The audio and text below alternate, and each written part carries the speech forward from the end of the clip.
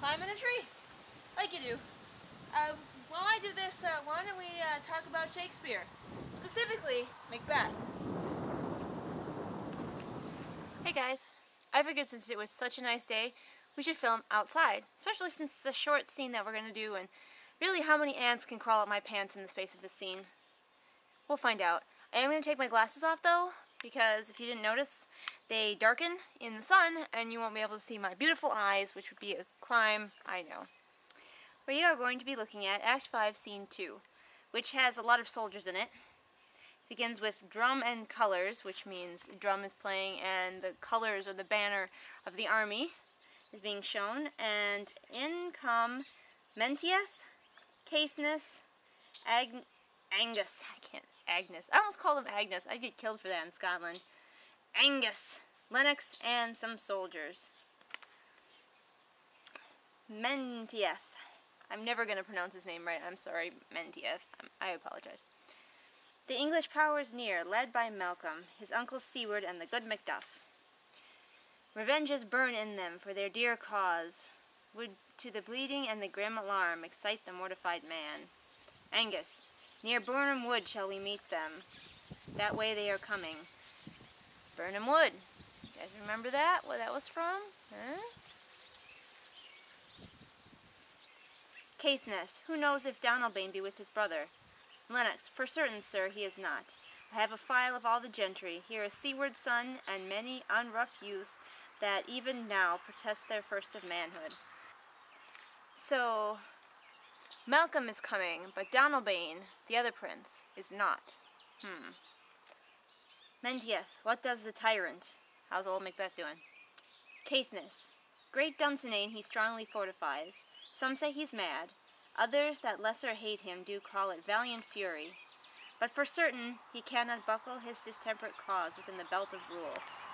So, Macbeth is madly fortifying Dunsinane, which is a fort castle on a hill. Dunsinane Hill. You remember. I remember, you remember.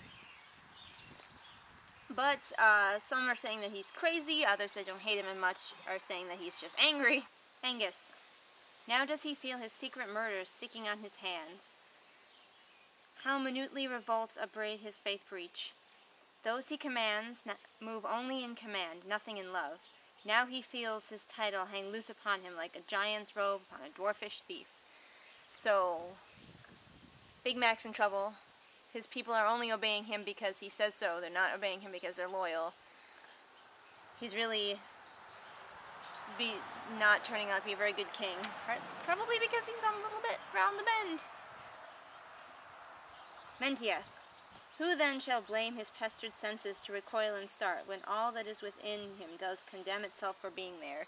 Menteith maybe feels a little bit sorry for Macbeth. He's like, well then, kind of who can blame the guy for being so messed up? I mean, he did a lot of bad things. Maybe he feels bad about it. Who could blame him? He's a little distracted after killing all of those people and children and servants and... yeah.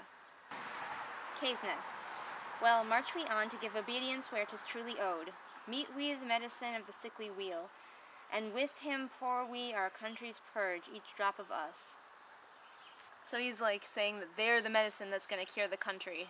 They're going to force themselves down Scotland's throat until it gets all better again. Lennox, or so much as it needs, to do the sovereign flower and drown the weeds, make we our march towards Burnham. And they're off, headed for Burnham Wood, to try and save Scotland from evil, evil Macbeth. So there you have it. The scene was really kind of short, but we're going to be coming up soon on scenes that are really short, like half a page. And they're going to be jumping between Macbeth's army and I guess Macduff's army. Macduff's not like in charge of it, but I guess it's really his army. He's the recognizable figurehead guy. And we'll probably be doing those like at least 2 at a time, maybe even 3 at a time. We'll see how long they are. But we're coming up near the end. We're almost through the play. Yay! This has been a PCPatientZero production. Thanks for watching. 1, 2, ready, go.